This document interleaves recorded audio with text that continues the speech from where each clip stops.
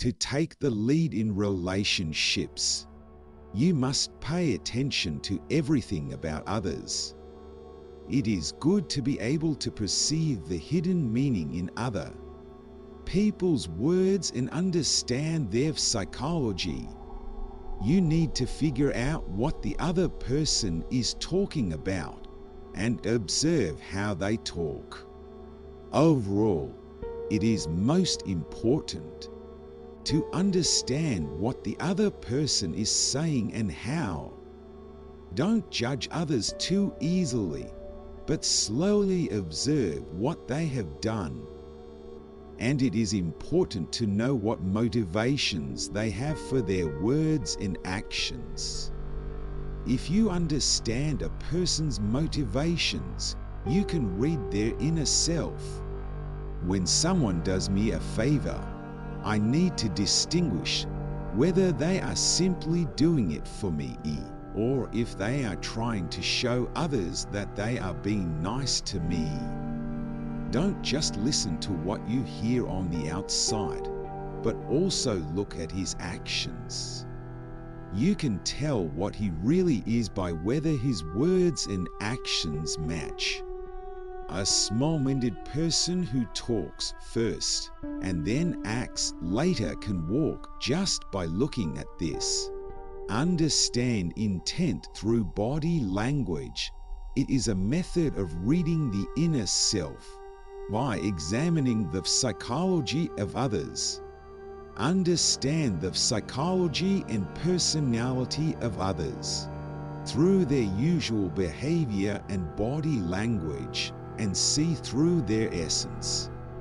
It is very difficult to grasp the true value of a person without being clouded by preconceived notions or appearance.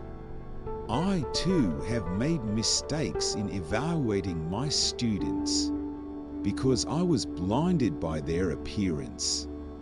Among my disciples there were bold and courageous. Although the appearance of the bold left and right was important, Jaehyun spoke with a noble spirit and also had a very good appearance. I valued control more than the bold left and right. But as time went by, I realized that the bold left and right had virtues. Jaehyun made the words fly, but it didn't lead to action. He even provoked my wrath by not being able to get up until his lungs were in the middle of the sky. Then I scolded myself for judging people based on their appearance, and said to myself, if you choose a person based solely on his or her appearance, you will lose your courage. And if you choose a person based solely on what he or she says, you will lose control. It is not easy to not be clouded by appearance when looking at a person. But you can't collect spilled milk. We need to be more careful with people so that this doesn't happen again. Observe when and where the other person feels comfortable. You can read the person's true feelings by seeing who he is. Happy and joyful when he meets them and when he is happy. You can act out prepared words and actions. But it is difficult to hide what you like.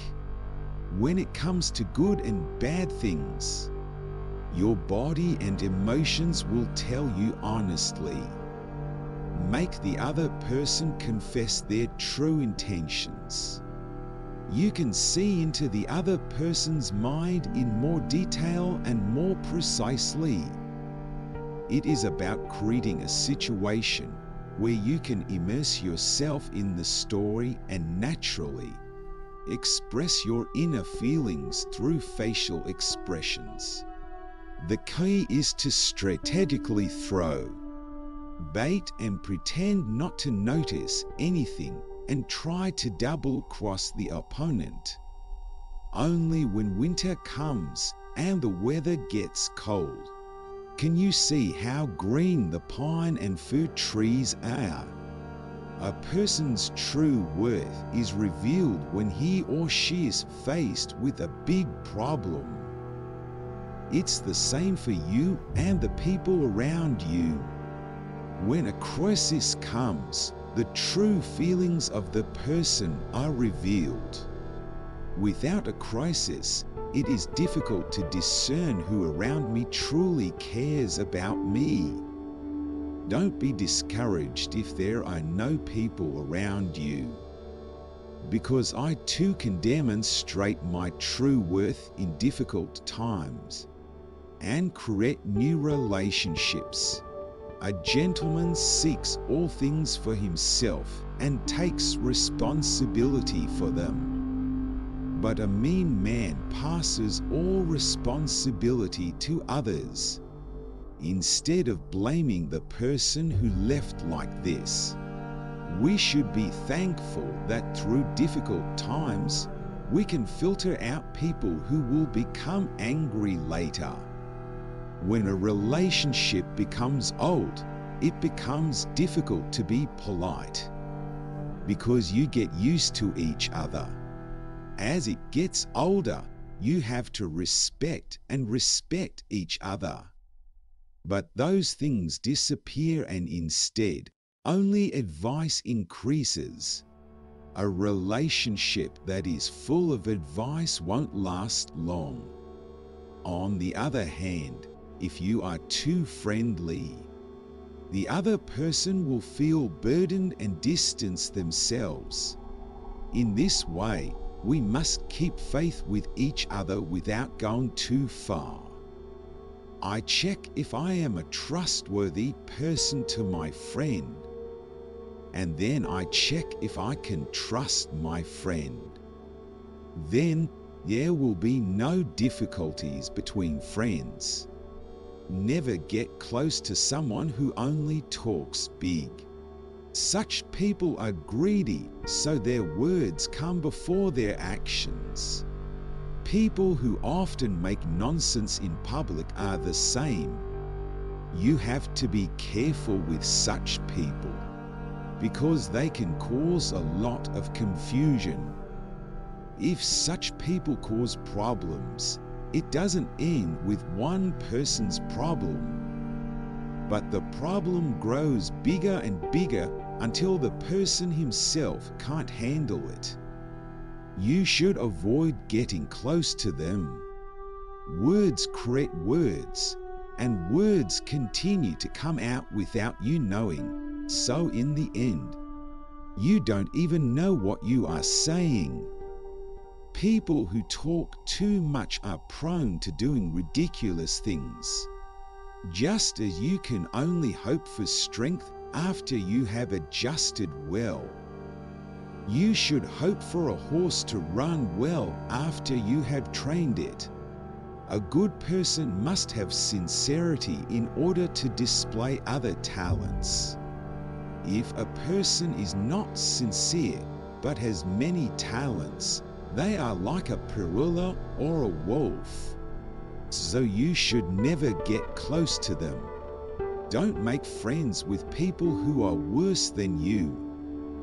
It's better to keep people close to you who can point out your shortcomings.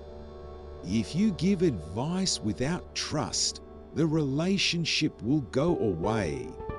So give advice to each other carefully after building enough trust first. If that happens, a friend becomes a teacher. But that doesn't mean you should ignore your current friends. Have you ever felt like you were inferior to the people you have now after spending a long time with them? That's proof that you are arrogant. Everyone is better than you in some way. There are advantages, but my pride blinded me and I couldn't see them. No matter how bad a person is, he or she can be a negative example to show me what I shouldn't do. A gentleman praises others so that their strengths become even greater. We strongly advise you to reduce your flaws. The so-called opposite is true. Because of jealousy, they ignore the other person's strengths. Also, because they want to gain advantage by only doing things that please the other person. They only protect the other person and do not give necessary advice. That's why, even when you have a great talent by your side, you lose him. A gentleman spares no effort in helping someone who is truly in a state of confusion. But to a person who desires something because of greed, even though he is sufficiently rich and wealthy, nothing is given to him no matter how much he bows his head and begs. A gentleman listens to the opinions of those around him and moves forward together.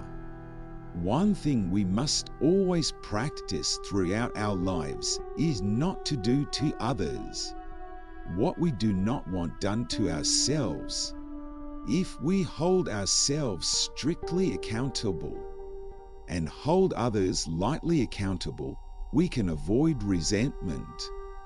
If I am someone who constantly worries about what to do and doesn't make any effort, I have no other choice.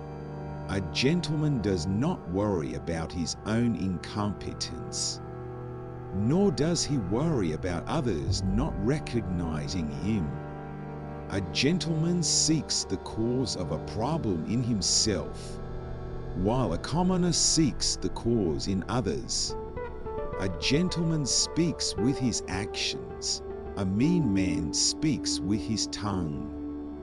A gentleman has pride, but does not fight. He mingles with others, but does not take sides. Subtle words confuse virtue, and impatience in small matters causes great misfortune. If you make a mistake and don't correct it, that's a mistake. Everyone makes mistakes, whether they are gentlemen or fools. However, there is a big difference between a gentleman and a fool in how they respond after making a mistake.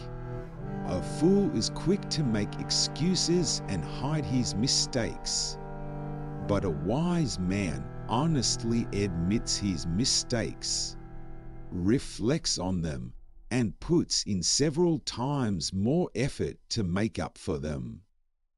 A gentleman treats everything fairly and does not discriminate against anyone under any circumstances. Even if there are good and bad things, we do not discriminate against people based on that. The so-called good and discriminating people through wrestling. Beware of talking too much and putting off doing anything. The words, "regret that I should have thought more carefully and not moved," are just excuses for those who do not want to act. A person who acts resolutely and faithfully, even if he is somewhat awkward in his words, is a great person. Don't be ashamed of your mistakes. If you are ashamed of your mistakes, they become sins.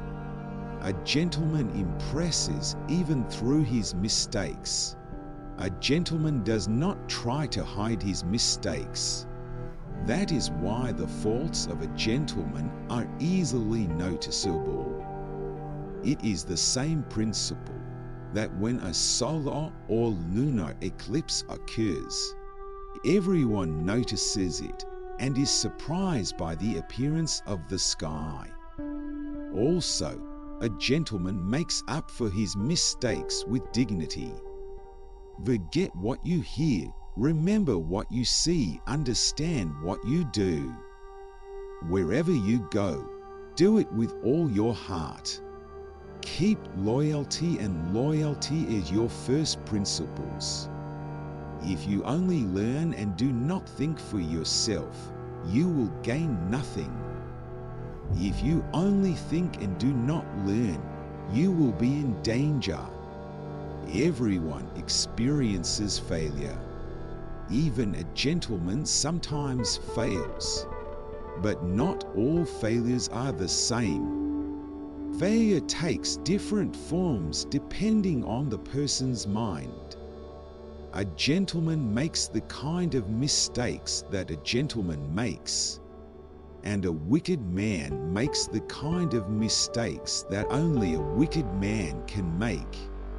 Therefore, it is not fair to criticize all those who fail equally. Pain is this time. Never forget grace. A virtuous person is not lonely, for he will surely have a neighbor. There is beauty in everything, but not everyone sees it. Only the wisest and the most foolish never change.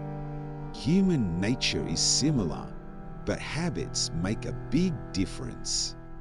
The greatest glory is not in not failing once, but in rising again every time you fail. Don't forget that even he who moves a mountain started by moving a single stone.